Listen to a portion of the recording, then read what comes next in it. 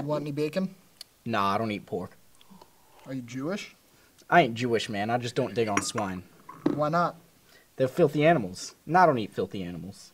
Yeah, but bacon tastes good. Pork chops taste good. I swear, a sewer rat may taste like pumpkin pie, and I'll never know, 'cause I wouldn't eat the filthy motherfucker.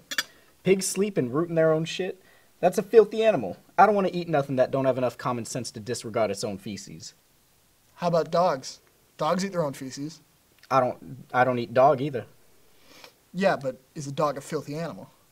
I wouldn't go so far as to say a dog's filthy, but they're definitely dirty. But a dog's got personality, and personality goes a long way. But by that rationale, if a pig had a better personality, would it cease to be a filthy animal? We'd have to be talking about one charming motherfucking pig. It'd have to be the Gary Grant of all pigs.